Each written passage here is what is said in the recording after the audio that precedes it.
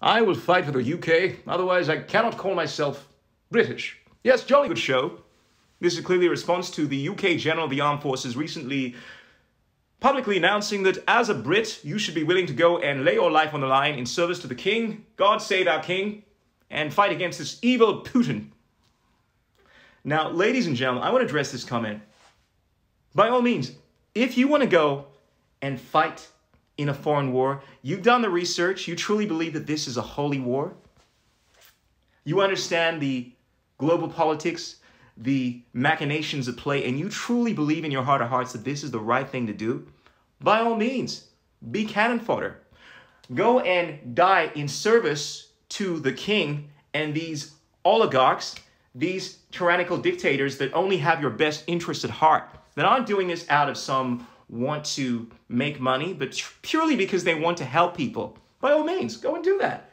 But if you want to go further and say that this is the British thing to do, I would remind you that Britain is renowned for something called the Magna Carta.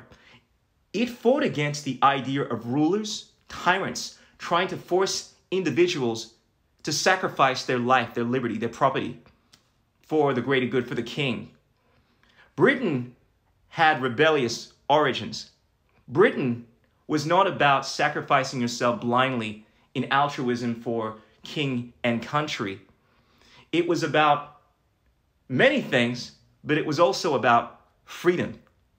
And there is nothing more anti-British, there is nothing more tyrannical, there is nothing more evil than forcing people, conscripting people to go and be cannon fodder. One of the greatest evils that has ever taken place in the last few thousand years was slavery.